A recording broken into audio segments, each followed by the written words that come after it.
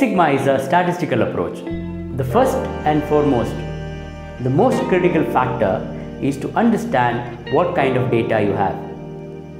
If you know your data, if you understand your data, a lot of work becomes much more easier when you start executing the project. Six Sigma is always identifying a practical problem, converting that practical problem into a statistical problem, solve that problem statistically, so find a solution statistically, and then convert that statistical solution into a practical solution. Let's now take a look at some of these data types. Types of data. The first one is quantitative data. Anything you can measure objectively are called quantitative data. For example, height. Height you can measure and record in various units like 6 feet, 5 feet, 4 feet, 3 feet. Another examples are width, length, temperature, pressure, price, any amount, volume, etc. The second type of data are called qualitative data. This is any description or characteristics that can't be measured but can be observed subjectively. For example, taste, color, these you can't measure. Other examples are smell, texture. The quantitative data can be divided into two types: discrete data and continuous data. Let's look at the first one, which is discrete data. A discrete data is a data that cannot be further broken down, or this data type that have a finite number of measurement, and these are based on counts. For example, number of people, count of errors, number of defects, yes or no. The second type, the continuous data, this is the data that can be further broken down. A continuous data can take on any value on a continuous scale. For example, time. Time can be on hours, minutes and seconds, and it goes to infinite numbers. Height, feet, inches, fractions or fractions of an inch, and so on. Weight, kilogram, gram, etc. Money, dollars, yens, euros and fractions. So these data can be broken down into any value and which can be measured on a continuous scale, which will go up to infinity. Based on measurement scale, data can be further divided into four categories.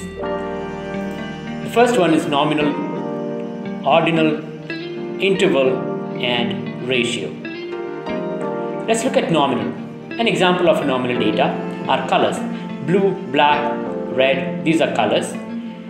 And there is no specific order between these values, right? Blue can be first, or red can be first, or black can be first. And there is no difference of values between them. For example, blue minus red is nothing. And no absolute zero. There is nothing called zero red or zero blue. There is no zero value. The second type is ordinal data. For example, pass or fail, good, better or best.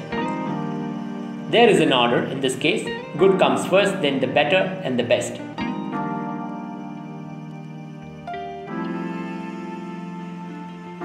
And again, no difference of values here. There's no difference between best minus good. No absolute zero. No lowest value in good, better or best. The third type is interval. An example is temperature, which can be measured in Celsius. So there is an order here. So if you look at 0 degree or 5 degree or 10 degree, this can be put in an order from 0 to 5 and then comes 10.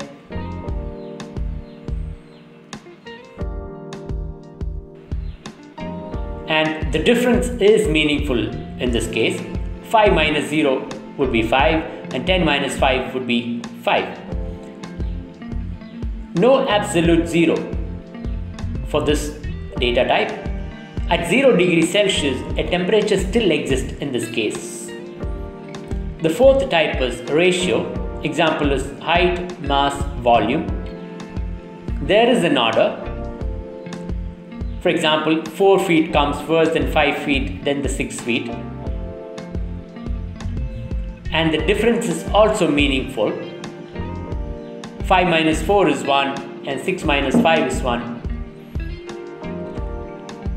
And the key difference here is there is absolute 0. 0 height is the lowest value. To summarize, nominal and ordinal are qualitative data. Interval and ratio are quantitative data. If you're looking for certifications, please drop me an email at digitalpages.in@gmail.com. If you want to learn more on Six Sigma, project management, agile, business consulting, please subscribe my channel and hit the notification button.